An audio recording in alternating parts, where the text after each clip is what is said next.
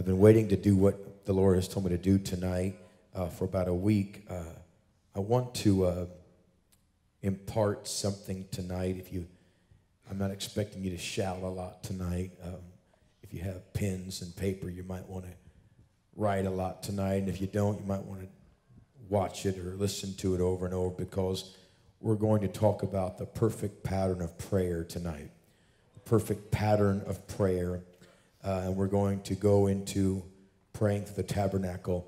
And I promise you one thing, your prayer life, if you get a hold of this, your prayer life will go through the roof tonight. And you'll never be the same again. In fact, I used to title this message, After Tonight, I'll Never Be the Same. Exodus chapter 25 and Hebrews chapter 8. We're going to go to Exodus 25 and verses 8 and 9. And then Hebrews chapter 8, verses 3 through 5. Exodus 25, 8 and 9, Hebrews 8, 3 through 5. I'll be giving you a lot of stuff tonight, so just get what you can, and I can answer questions later or something. Exodus 25, verse 8, let them make me a sanctuary, that I may dwell among them, like he's dwelling among us tonight. According to all that I show thee after the pattern of the tabernacle. Someone say the pattern of the tabernacle. And the pattern of all the instruments thereof, even so shall you make it. Hebrews chapter 8 and verse 3 through 5. Hebrews 8, 3 through 5. For every high priest is ordained to offer gifts, sacrifices. Wherefore it is of necessity that this man have somewhat also to offer. For if he were on earth, he should not be a priest, seeing that there are priests that offer gifts according to the law. Verse 5. Who serve under the example and shadow of heavenly things, as Moses was admonished of God when he was about to make the tabernacle. For see, saith he, that thou make all things according to the pattern showed to thee in the mount. And I'm going to talk to you tonight about the perfect pattern of prayer. I want you to get your spirit open so God can help you get prayers answered. We're going to go deep tonight. So just get ready. Look back, Lord, I pray right now for people to have divine attention. I pray that people will be connected to what you're about to impart tonight, and that you would take us, this atmosphere that we feel. We know we're near the Holy of Holies. And I pray that this would go home with us tonight, and this atmosphere would start to dwell in our houses. In Jesus' name I pray. And somebody said amen. You may be seated. When you pray, you need to have a plan. God is organized, and it is disrespectful to come to God unorganized in your prayer. Now, there are times we come and we pray desperate prayers, obviously, but I'm talking about in your daily prayer life. If you do not have a plan of how to pray, well, that's why we're talking tonight. But you need to have some kind of plan when approaching God. Here's why. If you just wing it every time, you won't break through every time, number one. You'll fall asleep a lot of the times. You'll repeat yourself over and over, and you won't get anywhere. And you'll pray the same things over and over. And they'll usually be your needs, your requests, your situations, and then you're done. So there are different patterns of prayer you find in the Bible. Patterns for people, the Lord's Prayer, for instance, and you hear that all the time. People praying about our Heavenly Father, hallowed be thy name, thy kingdom come, thy will be done. That's a pattern of prayer where you take each statement and you pray certain things about that. And then the armor of God prayer, where you pray the armor of God on your life when it comes to warfare. And then I believe the perfect pattern of prayer is the tabernacle prayer. This is a model. The tabernacle was what the Lord told Moses to build in the wilderness as his sanctuary, and he would come out of heaven and dwell among the people. The tabernacle in the wilderness was a physical replica of the tabernacle that is in heaven. And so God told him, what's in heaven, I want you to build and design on the earth. And if you get it physically in the earth, I'll come down and I'll dwell among the people. There are 40 verses that deal with creation, and there are over 400 verses that deal with the tabernacle. And you're about to learn how to pray. And when I heard this the first time from old Elder G.A. Mangan, when he had all these things, he prayed this every day for, 60 years, Bishop? And when you heard this, when I heard this, it blew my mind because I thought I had a prayer life. I thought I was doing right. And then when I realized the depths and the places I could go in prayer by praying the tabernacle, I've never been the same again. And so I started doing, in fact, this is just a commercial, but I did it one time for 250 straight days. And in that process, that's when God called me on the 40-day fast, and all that stuff started shifting in my life. It started with the tabernacle prayer. It just came into my life. I was desperate to get a hold of God, tired of not breaking through, tired of not hearing his voice. And then when this came to me, I studied all the things that the elders spoke about, and I wrote them all down, and as much as I could, and I'm going to present that to you the best that I can tonight. And if you have some writing information, write it down what you can, but get it in your spirit, because this is going to help you pray like you've never prayed before. Most of us pray to God, bring our list, bring our needs, and then wonder why God does not answer them. That's because we are approaching God the wrong way. There's a way to approach God if you want God to do what you're asking him to do. Can I get a witness in this building? You must come to him and approach him. He is a king. He's not your friend. He's not your brother. He's not your peer. He's your father, and he's the king of heaven and earth. So approaching him is very, very important how you do it. So you enter into his gates with thanksgiving, and you enter into his courts with praise. Whether you're coming into church or you're getting up tomorrow morning and you're coming into your prayer meeting, always enter the prayer meeting praising God and thanking God for what he's done. That's a cute little golf clap. Anyone can come beg him for the stuff, but he's far more likely to hear you when you do what the word said. And the word said, when you come before me, you enter praising me. You come before me thanking me. I don't want to do something for you if you're not thankful for what I've already done for you. Is there anybody thankful for what the Lord has done for them? Enter into his gates with thanks. That's why when you come to church, you don't come to sit, you come to praise. Oh, shata. You come to worship. You come to adore, because that's Bible. So you enter the tabernacle with praise and thanksgiving. Now there are 3 layers to the tabernacle. There's the outer court, there's the inner court, and there's the Holy of Holies. The outer court, the first piece of furniture that was placed in the tabernacle, was the biggest piece of furniture, 5 square cubits long and 3 square cubits high. It was far greater in size than any other piece of furniture put in the tabernacle. In fact, you could place all the other pieces of furniture inside this first piece, which was the brazen altar of repentance. There was no steps up to this altar. There was an altar that you came to first. That's a very powerful statement, by the way. There are no steps to repentance. You just bring repentance to God. You don't have 17 steps before God forgives you. You come to the altar and you repent of your sins. That's how things start to change in your life.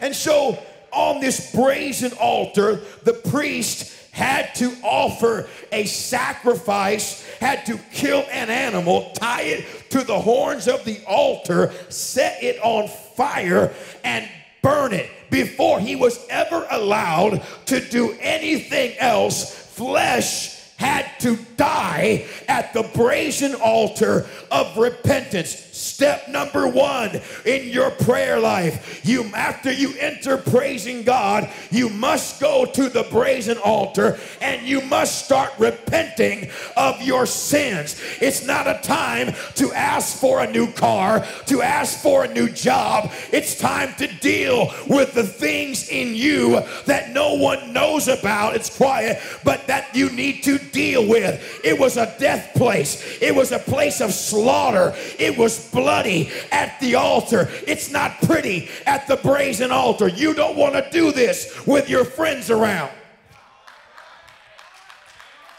Because at the brazen altar, you're going to call yourself every name in the book. You're going to deal with every issue that you know you struggle with. Because at the altar, the only place where flesh can die is at an altar of repentance. And so you don't just bypass it. Lord, forgive me for all my sins. You stop, Hoshata, and you deal with what you have in your mind, whether it's pride or rebellion or lust or greed, whatever it is. If it's unforgiveness, if it's bitterness, if it's anger, you kill that before you take on your day. You don't pray for brother so-and-so. You don't pray for sister so-and-so. You don't pray for your wife to repent or your husband to repent. You're dealing with you only right now. And until flesh dies, you stay in the flesh. So you'll go into your day in the flesh if you do not kill your flesh at the beginning of the day. When I get up at the beginning of the day and I kill flesh, it's a far better day with God than it is on the days where I get up and I do not kill the flesh. That altar is the most important place of prayer. It's the place where they would light the fire, and it would be lit daily, morning, noon, and night. The fire was burning, and this is where flesh was killed. And if you want Bible, go read Romans 8:36 or 6 verse 6, Colossians 3:2, 5, and 8, Galatians 5:24, 1 Corinthians 15:31, where you have to die daily. The Bible said, I present my body a living sacrifice. In other words, every day, Shokata, man, there's anointing up here. When I come before God, don't let me come with my list. Let me come saying, Lord, kill everything impure that's in my heart, in my mind, in my spirit, in my life. I cannot face the day with the sin in my heart. That makes sense?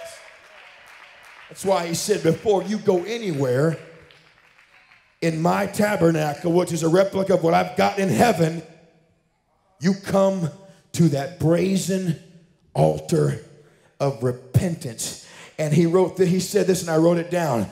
How much Shekinah glory do you want in the Holy of Holies? For what you put on the altar of repentance determines what you will find later in the Holy of Holies. At the end of this journey, in a moment, in a little while, you're going to see about how God will answer prayers on a daily basis, and you'll get breakthroughs on a daily basis and feel God like you've never felt before. But the most important thing is not skipping by your repentance.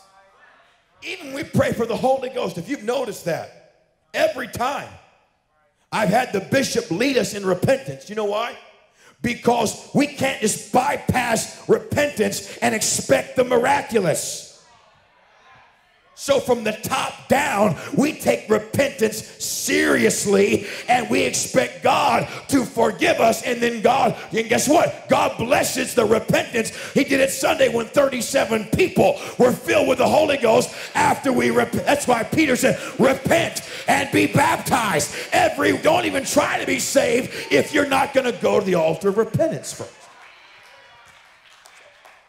So the first play, and it's going to be a different time lengths each day. You might deal with different things each day. There might be something you deal with every day for a while, but you go there every day and you repent every day. And when you're done repenting, you've put it on the altar, or you've put it on the cross, whatever, however you want to term it, you place it down. The more that you burn, the more flesh that you slay, the more that you kill at the altar, the greater your breakthrough will be throughout the tabernacle prayer. Oh, it's good right now. When you're done repenting, the next place the priest would go was the laver of water. The laver of water was where he would wash the blood from the flesh that he just killed, and he would wash the blood off of his hands and off of his feet. Ephesians talks about this. And when you go before the Lord after you've repented, the Bible talks about we are washed by the word of God. God. So here's what you do after you've repented. You get your Bible out and you read your Bible until you wash your flesh from the sin of your life. When the priest would look into that brazen laver of water, he could see his reflection from the copper, from the brass. He could see his face until he put his hands in the water, and the blood from his hands caused the water to stop him from seeing his reflection. In other words, when you wash yourself in the Word of God, you repent and you read your Bible until the flesh is no longer in the picture and you feel God cleansing you of things in your life. You're not done at the laver until the flesh is gone. Well, I'm going to get it real straight with you. For those of you that read your Bible once every 5 days, when the preacher takes his text on the screen, haven't brought your Bible to church in 6 years. You cannot please God and expect God to answer prayers when you do not let the Word wash you. You cannot expect the Word to wash you if you never read it. And the greatest place the Word will wash you is in your mind. It's going to be quiet. But if you've got an impure mind, if you've got thoughts all the time that are sinful, you need to get in your Bible more and let the Word I know some of you don't like that. That's why you're not responding. But that Word will wash the thoughts, whether it's fear, whether it's lust, whether it's pride, whatever it is. If you let the Word get in you, it will wash away the elements of the flesh. So it might be Psalms 51 for you every day. You don't know where to read to get washed, just go to Psalms 51. That's the chapter David wrote when he had sinned. Create in me a clean heart, renew a right spirit within me. All these verses, forgive me my transgression. I take not your Holy Spirit from me. He's being open before God. If you don't know what to read to repent, just read that. And if you still feel carnal, keep reading. But read something, read until you're dealing with you. Here's why. You're about to pray for everybody else. You're not even praying for your stuff yet. Oh no, we don't just go repent and then pray for us. We're about to repent and go pray for everybody else. But before we are eligible to pray for anyone else, we must remove the fleshly part of us so that what? The Spirit of God can pray through us for other people. I can't pray for you if I'm not dealing with me. I am praying from a fleshly perspective if I'm praying for you and not dealing with me. So I get up and I deal with me before I can pray for you. And so what the priest would do after he washed his hands, Bishop, and you know more than I do on this, after he washed his feet, then he would put on the priestly garments. He's about to represent men to God and God to men. And on those priestly garments, there were at the base of the garment, at the hem of the garment, there were fruits and bells that were tied on and hemmed into the garment. A fruit and then a bell. A fruit and then a bell. This is a symbol of the fruits and the gifts of the Spirit. The fruit, obviously, the fruit of the Spirit. The bell was a symbol of the sound of the Spirit. Why do they wear bells? Because if you did something wrong as the priest and you tried to go through the tabernacle and you did not go the proper pattern, you skipped the altar or you skipped the laver, God would kill you before you anywhere near the inner court. And so they had bells on, not for the priest's sake, but for the people outside the tabernacle to hear that the priest was still alive. They could hear, oh, I feel the Holy Ghost. They could hear the sound of ministry in the house of God. They could hear the sound of the priest pleasing God. They could trust what the priest was doing because they heard the sound of life. Here's where you pray for the fruits of the Spirit and the gifts of the Spirit to lead you before you pray for others. Lord, let this day be led by you. Consume me with the fruits of the Spirit: love, joy, peace, long-suffering, goodness, gentleness, meekness, temperance, faith. Let me be consumed with the fruits of the Spirit. If someone meets me today, let them feel the fruits of the Spirit. Let me be led by the gifts of the Spirit. If there's someone needing a word from you or direction, let me be led by your voice. Let me be sensitive as I enter the tabernacle who I'm supposed to pray for this morning. Here we go. And before he would even enter into the inner court, there were 5 pillars holding up the curtain of the inner court, that the priest had to go through these 5 pillars to get into the inner court. Old G.A. Mangun, who prayed this every day for 60 years, said those 5 pillars are the names of God: Wonderful, Counselor, Mighty God, the Everlasting Father, and the Prince of Peace. And so what he would do is he wouldn't just rush into the inner court. He would stop at all 5 pillars. Now, this is going to help you big time. This is going to help you pray longer, okay? The first pillar he called Wonderful, and he would stop right here, and he would just praise God for how wonderful he is. You never go wrong telling God you're the wonder of it all. Before I do anything, I want to, I feel the Holy Ghost, I want to exalt you. I could not do anything without you. Here's where you thank God for blessing your family, for giving you health in your body, for protecting you. Here's where you tap into the channel of thanksgiving. As you are, oh, I feel God right now, as you are declaring him to be so good to you. It's really hard to complain when you're telling him, you're wonderful to me. I don't deserve your mercy, and I don't deserve your grace, and I don't deserve your love, but every day that I wake up, it's a symbol that you're with me, and I feel your mercy. And so I'm going to praise you for how wonderful you are. Spend as much time there or as little time there as you want. The more time you spend, the better you feel. Number 2, he's wonderful, and he's the counselor. Oh boy. Here's where you pray for counsel for your day. Vesta Mangun said this: anything you do not bring God into for counsel, hell is authorized to counsel you about. So G.A. Mangun would say, he'd say, I would pray right here for everything about my day. Which roads do I take? What time do I leave? Order who I sit by at lunch. Who do I call? What do I do? Order my facial expressions, my responses. Order what I say. Counsel me on this. Counsel me on that. Counsel me on my finances. Counsel me on my health. Counsel me spiritual matters. You can pray a long time right here for wisdom and guidance and direction. Right now you are telling the Lord, I need you to guide everything about my day. If you've got an encounter or a conversation you're dreading, you need to pray that morning for God to counsel you. He is the counselor.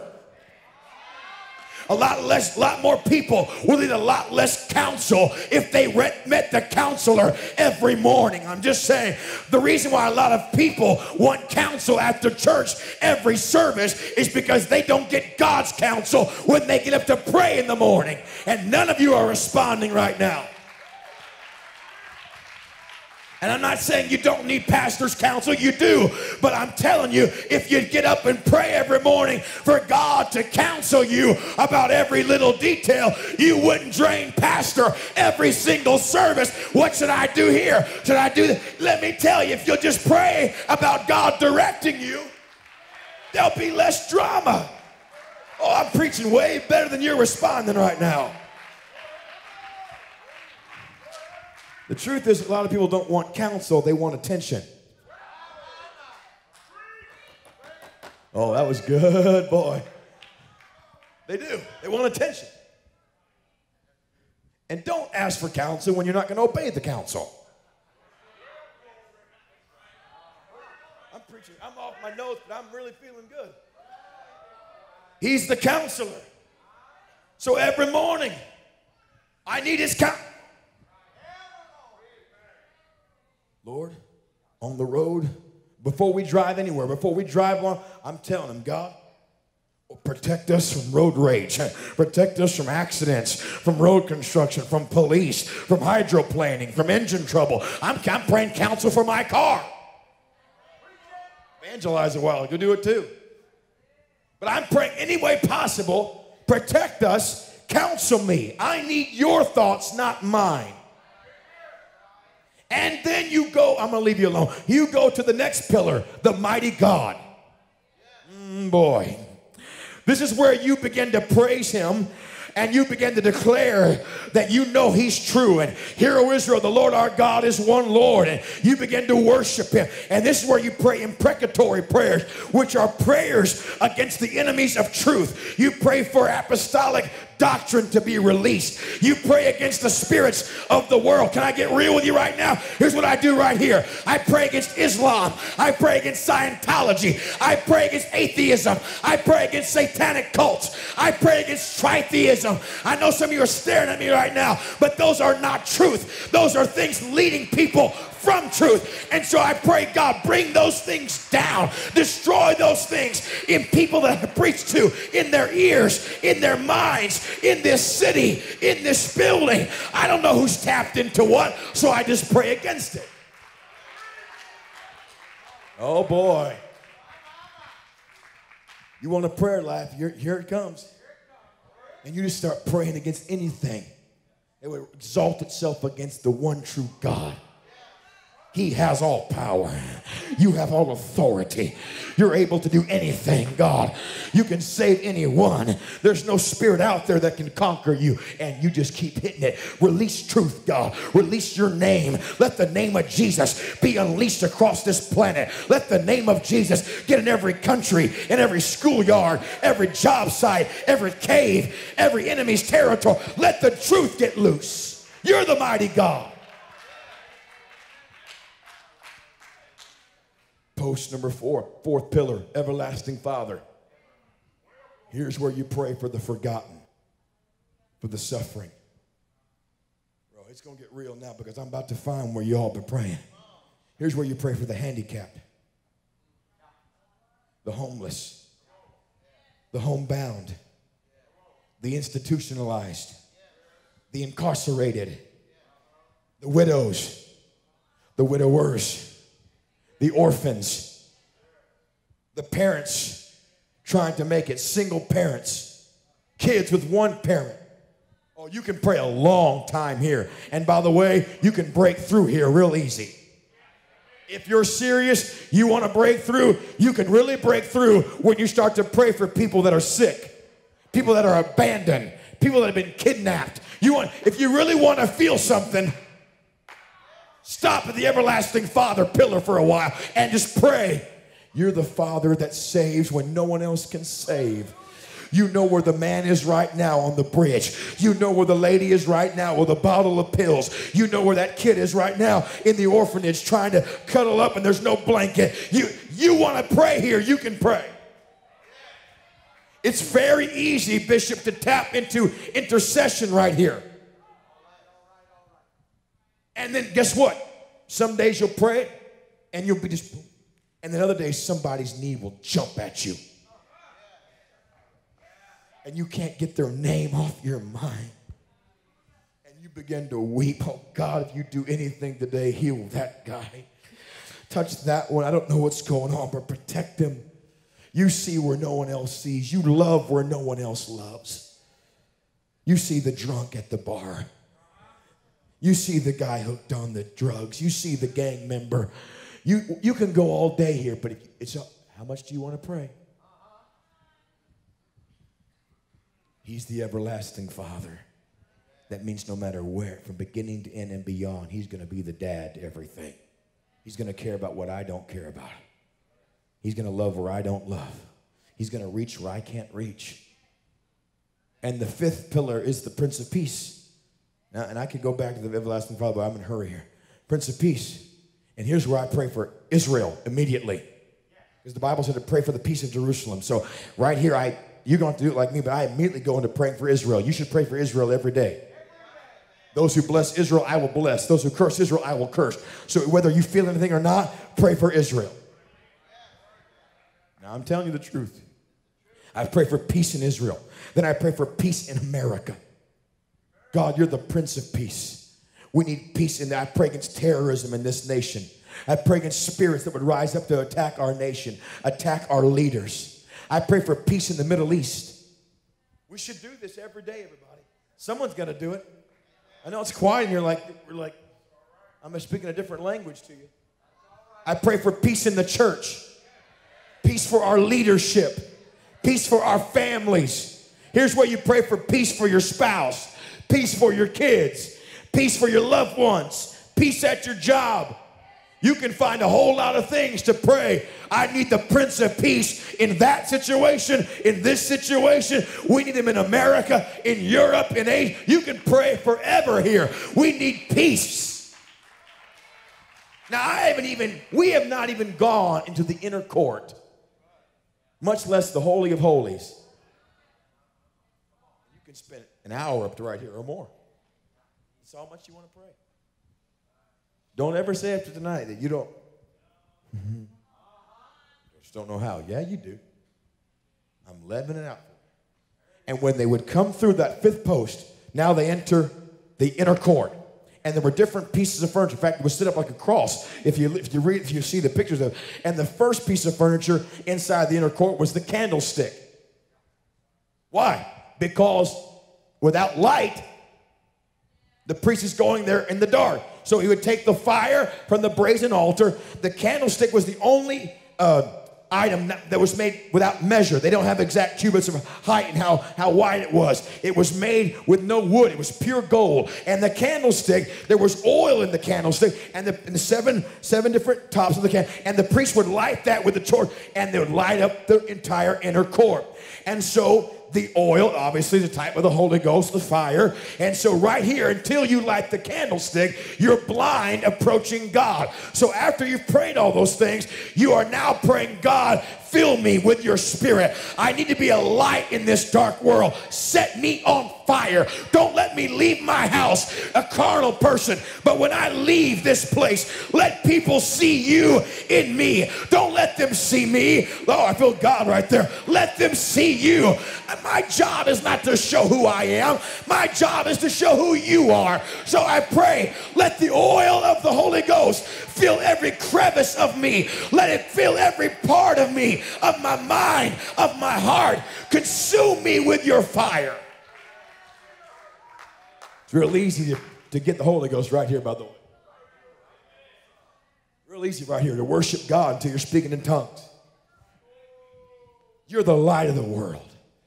Without you, I can't see anything. Without you, I can't go anywhere. Without you, I don't know what I'm doing. I need you to light up my life. I need you to be my eyes. I need you to guide me. I need you for vision. How can I give vision to others when I can't see myself? Set me on fire. Let the light get in me. Burn everything in me that I can't see that's dark. Let the light get in my soul.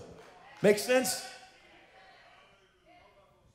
And from there, the priest would go to the table of showbread. Now, table of showbread, 12 loaves of bread on the table, 2 rows of 6. There's 2 things here about the table of showbread that the elder said. He said, you've got the bread and you've got the table, which holds up the bread. The bread's the word of God. So guess what you do? You get your Bible back out. Now, before you read your Bible to wash you, remember? Now you read your Bible to feed you. Why? Because you can't live feeding on the Spirit. You need to feed on the Word. These emotions in the altar are powerful, but they won't keep you till Sunday. Oh, it's quiet. Some of you are looking at me like you're lost right now. And the ones that are lost don't have a prayer life or a reading life. When you pick up your Bible on Thursday, Friday, and Saturday, guess what? It sustains you, and you're not coming in starving with a bad spirit Sunday morning, negative and mad at everyone in the church. But when you've been in your Bible, feeding on the Word of God, strengthening yourself. So you read here until you're full. reading for strength. Ooh, that verse stands out. Ooh, thank you, Jesus. I received that from, you're reading the promises of God. You're reading whatever the Lord's saying, and you keep reading until something jumps out. And when something jumps out, that's not your flesh. That's not the devil. That's God saying, this is for you right now. And you take that word and you go into your day. Oh, the joy of the Lord is my strength. Or rejoice in the Lord always. And again, I say rejoice. I'm going to rejoice today. I feel with joy. Why? Because the word fed me this morning. So you read there 2 chapters, 5 chapters, 30 chapters. It's different every day. And then you don't just leave the table of showbread. The table holds up the word. So what's the table? That's the ministry. People presenting the word, holding up the word. So now you pray for Bishop. You start with Bishop. You go to this church, you start with him right there. And you start praying, God, strengthen my bishop today. Give him whatever he needs in his body, his life, his home, his finances, whatever he needs. And you pray for the ministry. And you begin to pray for whoever stands out to you. And then you pray for revival across the world. Pray for the missionaries. Pray for the pastors. Pray for the evangelists. Pray for revival in Europe and in Asia, India, wherever. Your mind will go all kind of, it'll be different every day. And if nothing stands out, you just name the place. God, send revival to Australia. Send revival to South America. Every preacher preaching the truth, I pray for them, for their faith, for their family, for their finances. What are you doing? You're driving the devil crazy right now because you're literally praying a covering on people. He's trying to attack. He's trying to destroy. And every time you get up, even though they don't know it, the strength is coming to them from somewhere because someone in Dallas is getting up and instead of praying for themselves, they're saying, God, that missionary in Japan, would you please, I didn't even think about that. Would you please cover him right now? Would you please strengthen him right now? You are praying the table of showbread. Everyone that holds up your word, that left their life to preach your gospel, would you bless them? Would you protect them? Would you empower them? Would you give them favor? And names will jump out. That's why you prayed for the fruits and the gifts of the Spirit earlier. It's different days, different names. Yesterday morning, God had me praying for pastors in Virginia. I don't know who I was praying for, but it was real deal. I was weeping. I didn't know who it is. I just started with the superintendent. Named as many names as I could name. I said, God, there's someone I don't know. But whoever he is right now. And I began to war for him. I don't even know who I'm praying for, but I know I'm in the Spirit. And if you really want to help somebody, get in the Spirit. And this is the process of doing it. Is this all right tonight? We're going deep. So, when you're done with the table of showbread, you go to the altar of incense. This is the last piece of furniture before the priest would go in the Holy of Holies, right, Bishop? So this is the last place before. Now, you're ministering to God and to people this entire time, praying for everyone else but you. And this is the last place you're going to minister to the Lord before he ministers to you. And so here at the altar of incense, they would take that fire from the brazen altar of repentance, and they would begin to light that fire, and they would give God worship. This is where you praise him and give him heart worship, deep worship.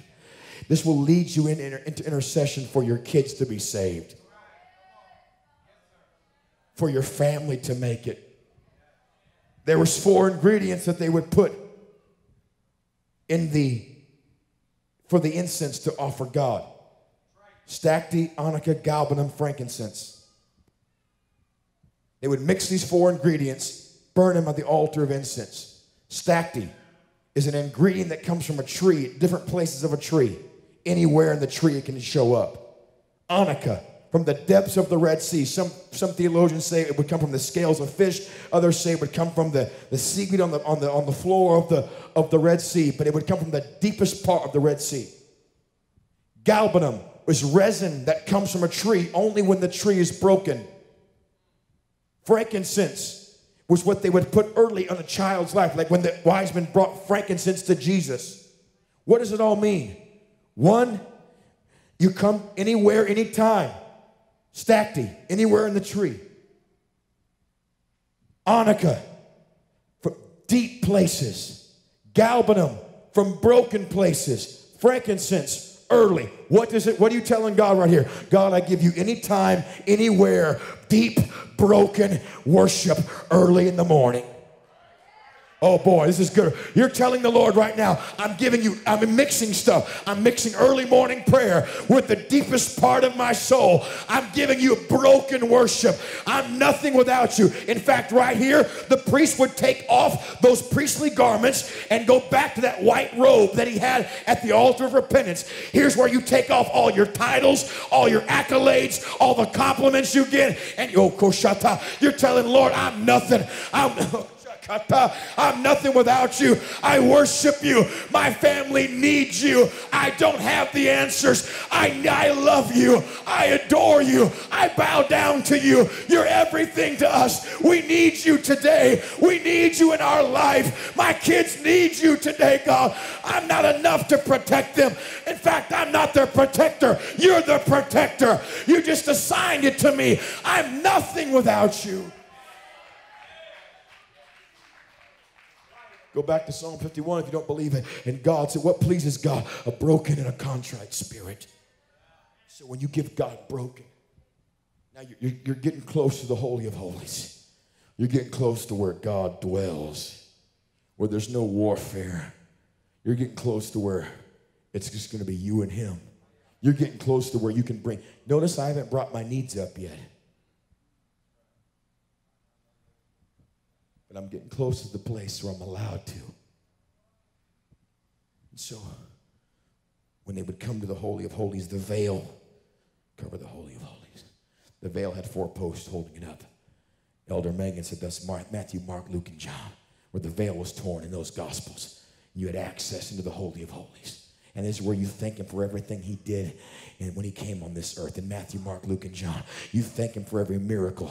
You thank him for every parable that he taught. For every time he talked about heaven, every time he talked about praying and fasting and giving, you think about for everything he mentioned, for every time he raised the dead, every time he healed the cripple. You just thank him for things 2,000 years ago, and you're still thanking him for Bartimaeus getting his eyesight. You're still thanking him for Lazarus coming out of the grave. You'll be the only human in your street or in your city probably thanking God for stuff he did way back then. And of course you thank him for the cross. You thank him for Calvary. You thank him for what he did for saving you from your sin. Oh, I don't even deserve to be in the Holy of Holies. You're the only one that ripped that veil, and now you're letting me have access to you. And they would go in the Holy of Holies, and here's the last thing that they would do before the Shekinah would hit them. They would go, the first thing they'd get in the Holy of Holies was the mercy seat. They'd put that blood from that sacrifice of repentance on that mercy seat. Everything I repented for, God, I need your mercy in. Everything I repented for way back at the beginning this morning when I prayed, I need your mercy in. Here's where you pray for the mercy of God on your life, on your health, on your kids, on your wealth, on whatever. You pray for the mercy of God. The mercy seat, angels are there. This is what they would put that every time, that blood on the mercy. You thank God for his blood. Your blood's the only thing that washed away my sin. If your blood wasn't there, I'd be headed to hell right now. I need your blood covering. I need mercy every morning. And after you're done there, I'm really hurrying because there's so much. You go to the Ark of the Covenant. This is where God dwelt. Now, here we go. Inside the ark was 3 things. The pot of manna,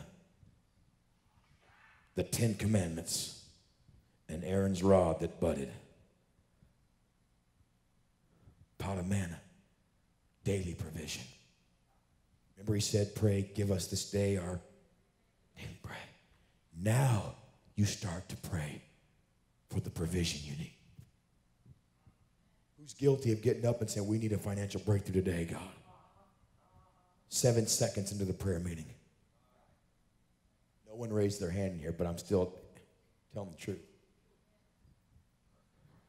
But when you go through this pattern, you don't bring up anything you need until you've addressed everything about you and you've prayed for everyone you could possibly pray for. And you've praised him so much that it's all about him. And you come before him nothing, needing his mercy and grace. And now you say, okay, God, here's the needs that we have. We need this financial need, this family marriage. And you bring the needs for the provision. And next to the pot of manna was the 10 commandments. Verse 5 were to God. Next 5 are to what you shouldn't do. Here's where you pray, God, don't let me break any of your commandments. Let me live under the covering of your word. If I break it, if I break any commandments, let your mercy and your blood cover me. But I pray that I would live by your law, that I'd live by the word of God, that the word would be my direction today. That I wouldn't sin against you with my mouth or with my mind or with my eyes or with my ears or with my heart. I don't even though you still got needs, you're still reminding God, I want to walk in the Spirit when I'm done with this prayer meeting. I want to live pleasing you. I want the Word. That's why you got to read the Bible. You can't walk in the Word if you don't read the Word. I want the Word to control my thoughts. And then Aaron's rod, the rod that budded, which I can project the message on that with the almonds and the blossoms and powerful stuff. But the rod was in there, that miracle rod, that rod that he threw down and water turned into blood and he ate the serpents with it. All those different miracles in Egypt when Moses would talk and Aaron would stretch out the rod and miracles would happen. It represents the miraculous, the authority of God. Here's where you start to pray with the authority of the name of Jesus for miracles that only God can do. Here's where you pray, I command this sickness to leave this person in the name of Jesus Christ. I take authority over every spirit attacking my kid, attacking my mind. There's no devils here now. You are alone with God. You are submitted more than you could ever be. And now you're just praying miracles. And you want those prayers to be answered, you go through that process, God's going to hear that prayer. And you pray. And there's situations you know about, I don't. Things I know about, you don't right now. And man, when I get to that Holy of Holies, when I get to that Aaron's rod, man, I'm just naming that guy needs to be healed in the name of Jesus. I take authority over that disease, and I'm just hitting it until it breaks. And it will break, and it breaks. And when they would get done, right before they would exit, they would look up, and woven into the top of the ceiling of the curtain were angels. And this is where you pray, angels of the Lord to be with me today. When I go out of this prayer meeting, God, there are angels in here tonight. They're all over this room. They're way up high, but they're all over this room. And you pray, God, let your angels go with me today. Let them go with my kids. Let angels be with us. Protect us in the car. Protect us in the meeting. Protect us at the store. Let angels go. And whoever comes to your mind, let angels be with Bishop and Sister Foster today. Let angels whisper to them things they need to do or things they need to, whatever they need. God, let angels be right there with them. And now you step out of your prayer meeting into your day. Hell gonna have a bad day. Now I just went through a lot of... If you want your prayer life to go from 5 minutes to 5 hours, or from 30 minutes to an hour and a half, if you fall asleep 7 minutes into prayer meeting, here's a pattern for you. You don't have to be bored praying. Effectual, fervent prayer of a righteous man availeth much. Bishop, you correct me if I'm wrong, but every time I do the tabernacle prayer, I break through at least one time, if not multiple times. Every time the Spirit of God will come in my prayer room and balm me, and I'll weep before him. Today, I'm just giving you an example, and I'm going to give this to Bishop. Today, I was praying, and I was on the part of the table of showbread, and I was praying for global revival. And out of nowhere, I mean, I hadn't broken through the whole time, but I'm just hitting my list, and out of nowhere, it just came out of me. God, every dream Steve Willoughby had for Singapore, I pray for it to break open starting tonight. And Steve Willoughby was a missionary to Singapore. If you know who he was, he and his wife, they both died way too young. And they were powerful. They out-worshiped everyone I know except for Bishop. They were crazy worshipers. And they had such revival, and they died of cancer too young. And they had such vision. And out of nowhere, I began to travail in that house tonight. I began to wail over what Steve Willoughby prophesied. And before long, I am just praying for Singapore. And you think that's crazy, but you should try getting in the Spirit. Because God will take you. And one day you'll be praying for that. And the next day you'll be praying so hard for Bishop or for someone across the aisle in the church. And you don't even know what's going on in their life or why their name's on your mind. But because God can trust you, because you're praying His way, He brings names to you that He knows only what's going on. And because you pray, He answers the prayer. And they'll never know you were the one. Stand to your feet right now. I'm going to give this to Bishop, but I want to pray this on you.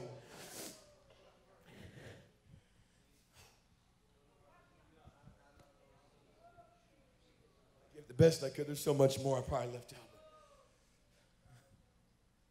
He told me, like he did with the fasting, that if I live it, I can impart it. I'm living it. I'm living this prayer. You can do this. You can be a prayer warrior. You can be a prayer warrior if you want to be. Stop making excuses.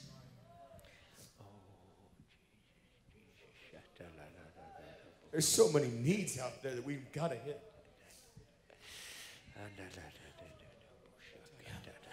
If you're ready to walk in it, would you raise your hand? By the authority of the Word of God and the power of the name of the Lord Jesus, I impart the tabernacle prayer right now into people's lives and hearts and minds. I pray for prayer lives to go deeper, to go longer as of right now. I pray that people would have encounters with you starting tomorrow morning that they would never ever have without this message tonight. I pray that you would bring people in the Spirit. Let them read their Bibles like they've never read. I pray for people tonight to pray for others like they've never prayed.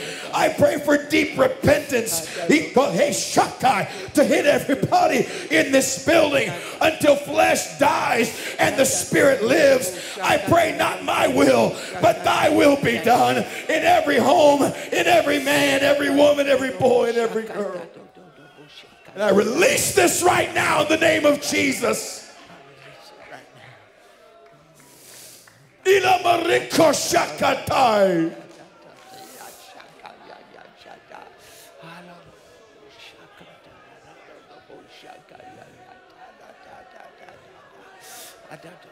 There's a voice calling me from an old rugged tree, and it whispers, draw closer to me. Holy of Holies is available in your house every morning. Ark of the Covenant, Jesus' name, power of God, miracles. I've had prayers, Bishop, where I've prayed in the Holy of Holies, and in that same day, 6 things I asked for were answered that day that were impossible except for only God. 6 times. I've had so many days where 2, 3, 4 prayers were answered the same day.